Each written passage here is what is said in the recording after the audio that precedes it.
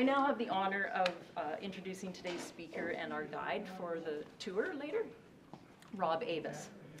Rob and his wife Michelle own and operate both Adaptive Habitat, a leading-edge design firm for resilient homes, acreages, and farms, and Verge Permaculture, a globally recognized award-winning education business.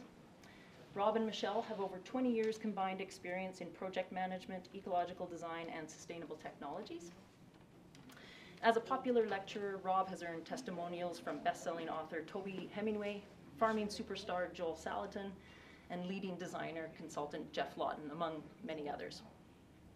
I can personally attest to Rob's huge positive influence and informed, solutions-based approach, and Cultivate Cochrane is really appreciative that he's thrown his support behind us and is lending us his time and his expertise today. So please welcome Rob Avis.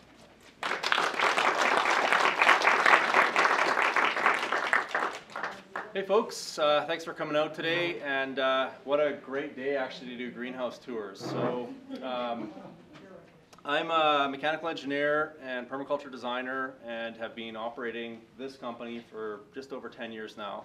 And I'm a complete nerd. I love thermodynamics, and I love biology, and so greenhouses was kind of a match made in heaven for me. And I've been thinking a lot lately about climate change.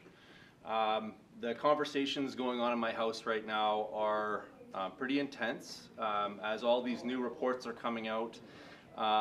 And I live by this, as an engineer, we use a lot of models always when we're doing thermodynamic models, when we're modeling different systems, because we have to try and understand how a system is going to respond before we go and design and implement it. And so, given that I've spent so much time in complex thermodynamic models over my career, just one kind of interesting model that we worked on, we tried to design a district solar heating system. No, we didn't try, we did design a district solar heating system for the town of Vulcan to completely heat the entire town using solar thermal and straw bale combustion. So basically using waste biomass and solar thermal systems. Didn't end up getting built. But it was a hyper-complex model, and when we were in that model, kind of mucking about with it, small different changes in different parameters within the model would have vastly, it could have vastly differing effects on the output of that model. And so I quickly became accustomed to, or aware of, I think the guy's name was E.P. Box, or I can't remember his first initials, but the last name was Box. He's a physicist. And he has this quote basically saying, all models are wrong, but some are useful. And so when I think about greenhouses, and I think about our current global context, we can talk about all sorts of things today. I've got a limited amount of time, but one of the things that really interests me about greenhouses is that I guarantee you that all the climate models are wrong, but they're still useful. And the projections from those models could be vastly worse than what they're predicting, and they might be what they're predicting, but they could also be better. We don't know. And the thing is that when we look at risk through the lens of engineering, we always have to measure the risks on both sides of the equation. And so in action, going into this, knowing that all models are wrong but some are useful, when we look at the worst possible case scenario, the thing that very few people are actually talking about with regards to climate change is that the worst possible scenario is famine, global famine. The same scale of famine that the Irish dealt with the potato famine. And the downside of famine is pretty big. And so if climate change is wrong, and it ends up being way better, and we end up spending a whole bunch of time building passive solar greenhouses and food forests and food hubs, and climate change doesn't happen, awesome, we've just built community, we've got nutrient-dense food, we know each other better, we've greened our cities up, we've reduced urban heat island effect, we've created rainwater harvesting systems. There's really no downside to creating that. But in the event that climate change is right, and it's worse than they've predicted, then this is essentially an insurance policy. And so these greenhouses have become very important to me, and I've created a course around it specifically for that reason, because for the same reason that you buy life insurance or critical disability for yourself or your kids, or employment insurance, or all of these things, nobody ever questions the economic return on investment on an insurance policy. And so I think about permaculture, I think about greenhouses, I think about low energy buildings, I think about no toxicity in our building materials as insurance policies for the future. And so sometimes things have to make economic sense, and sometimes we just have to think about them through a slightly different lens. And I want you guys to think about greenhouses today through that lens. You have a 98 frost-free or 99 frost-free days here, which doesn't give you a lot of time. I also, one of the things that I like to think about in terms of when I'm doing a design to grow food or create resilience, especially around the food scene, one thing that I find is even more visceral than thinking about frost-free days is how many days or how many nights of the year can you sit out on a patio and drink beer in your ecosystem without putting on a sweater? Calgary's like 1 or 2. So if you can't sit outside and have a beer without a sweater for more than a couple of nights, you're going to have massively stunted plant growth, because the plants continue to grow in spite of the fact that there's no sun, if the temperature is right.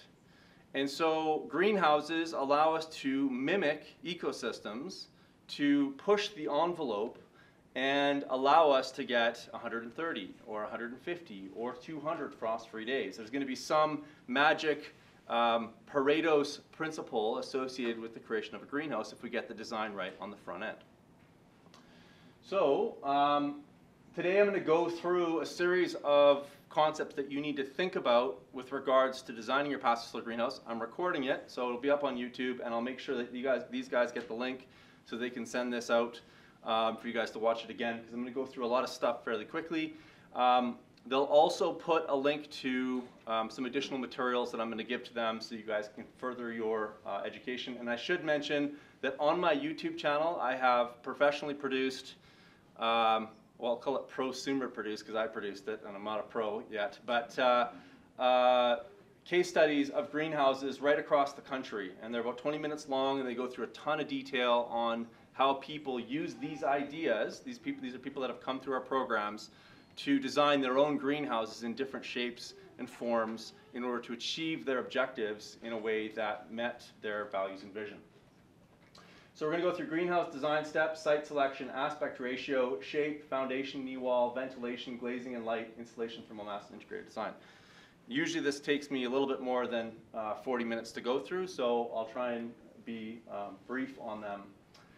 So goals are really important in greenhouse design, and I get a lot of clients that come to me and say, I want a greenhouse that will allow me to grow 4 seasons, basically all year round.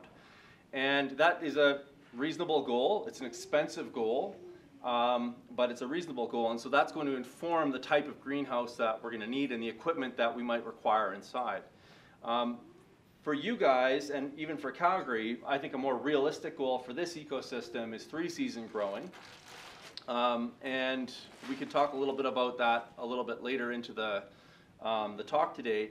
But understanding how to delineate your goals is going to create an enormous amount of objectives with regards to how you design your passive solar greenhouse. So if your dream in life is to grow figs, then that one element can dictate what your minimum design temperature is going to be, how much light you require, how much insulation in the walls, what the ventilation is going to look like, what the irrigation is going to look like. So sometimes I find it's easier to think about your goal through the lens of what type of ecosystem are you trying to mimic. Is it a Mediterranean climate? Is it a subtropical climate? Is it a tropical climate? Or is it just an Okanagan climate? Like, do you just want to grow peach trees? And so when you think about the climate mimic that you're trying to create, it informs all of the components inside of the actual greenhouse. Does that make sense? Okay. And so that's why I've got all these plants here. We've got peaches and citrus and grapes, and really neat greenhouse up there that if I have time I'll talk a little bit about. So what I did actually was I created a design tool which you can get. I'll give you guys information in the follow-up email. And this basically allows anybody to design a greenhouse that's not an engineer. So all the stuff that I would normally do to design a greenhouse can be done very, very easily. And so literally, when we talk about our goal, what we do is we put in the USDA growing zone that we're trying to mimic. Okay, so when you find the plants that you want, those plants, one of the plants that you grow in your greenhouse is going to be the most sensitive.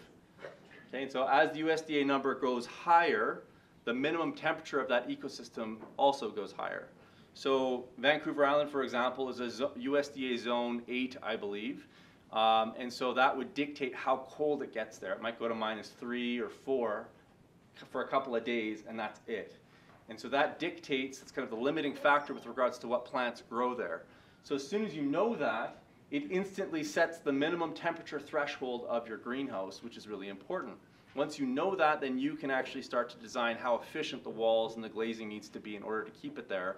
And then this tool tells you what the back end fuel consumption is going to actually be, which will allow you to do some economic analysis with regards to if you want to optimize specific components in your greenhouse, or you want to run for 3 seasons instead of 4 seasons. So we need a way of quickly trialing different orientations, insulations, combinations within our greenhouse to be able to determine if it's going to meet our objectives.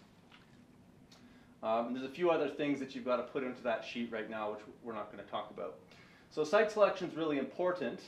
And obviously you want to have, if you're going to do passive solar, and I should just define what passive solar means, it usually means that you've got insulation on the east, west, and north walls of the greenhouse and glazing on the south side. Okay, and so this type of greenhouse is very well suited to our ecosystem because we've got enormous amounts of sun. We've got sun almost every day of the year, and even when we don't have sun, we've got very good diffuse radiation resources as well. And so designing greenhouses like they have down in Medicine Hat here doesn't really make sense. But do you guys know why the Medicine Hat greenhouses are all glass and they're oriented in the opposite direction of what we're going to talk about? No ideas? So electricity is far more expensive than thermal energy by about a factor of 10. Okay, so natural gas, when we burn natural gas for heat, it's very inexpensive. It's ostensibly free at $3 a gigajoule right now. And we'll never see natural gas that cheap ever again. That's a whole other kind of conversation, but natural gas will get more expensive in the coming years. But electricity is about equivalent to about $30 a gigajoule. Okay, and we talk about electricity and gas in different units, gigajoules versus kilowatt hours. But when we do a conversion across, electricity is about 10 times more expensive than natural gas. And so those greenhouses are glazed 100% because they want to put less artificial light in because artificial light costs more than artificial heat. However, we're in a very strange time of human history right now when energy is ostensibly free. And just to kind of put that into perspective, 1 gigajoule is equivalent to 277 kilowatt hours, and 1 kilowatt hour would run that laptop for 10 hours. And in order to run that laptop for 10 hours, it would take 1 Olympian on a spin bike. Like if I was up here, I'd have to have about 10 people on spin bikes to operate that projector and that laptop in real time. So 1 gigajoule is 277 Olympians on spin bikes for 10 hours. And so imagine you have a room full of these Olympians, and they're all 277 of them, and at the end of the hour, you give them $3 and they have to split it amongst themselves. So energy is very inexpensive, which if you have a future view of where energy is going to go, passive solar greenhouses make sense because as soon as natural gas becomes more expensive or electricity becomes even more expensive than it is, growing food, hothouse tomatoes and green peppers in places like Medicine Hat isn't going to make sense anymore. And our diets will have to evolve with the way that, with the increasing cost of energy, which makes the case for growing it in your backyard using the resources that you've got available. So a lot of people get really caught up on orientation. Basically, if your greenhouse faces south within 45 degrees of south, you're good. However, the optimal orientation is slightly to the east, okay, about 15 degrees to east. So 15 degrees east of south, if that makes sense. However, anything kind of east of south is optimal. And the reason that is your greenhouse tends to overheat in the afternoon, and it tends to be the coldest in the morning because it's been without sun for that period of time. So orienting it to the east is going to warm it up sooner in the morning, and it's going to reject some of the nighttime or afternoon sun when it's most prone to overheat. So that's the optimal orientation. The other thing that we talk about is aspect ratio, and anything basically from a 1:1 to a 1 upwards, so 1:3, 1:4, 1:5 ratio towards south is kind of what you want to achieve. So we're trying to get a really large aperture towards the sun, and so typically the conventional glass houses would have the opposite aspect ratio, so they'd be going north-south, so they'd have a 1:3 but going in the other direction. And that's to optimize the sun as it comes overhead. We're trying to optimize for sun and thermal energy, which is why we orient it in this direction. That's why we have that kind of an aspect ratio. So we did case studies on all of these greenhouses. This is the one that we're going to end the tour with today. There's one in Canmore, which is really awesome. And you can go see this. This is all on my YouTube channel, Verge Permaculture YouTube channel. This is a greenhouse integrated into a passive solar building. So they actually wanted a subtropical space, and so they can walk outside of their kitchen into a subtropical garden, essentially. This is the greenhouse in Invermere. It's a 3,000 square foot, 4-season passive solar greenhouse, which is passively heated using earth tubes, which we can talk about a little bit later. And so these are kind of the 3 primary shapes that we're talking about here.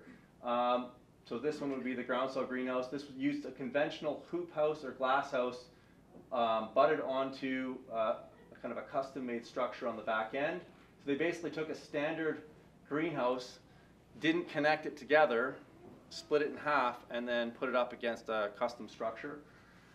This is literally a horse shelter.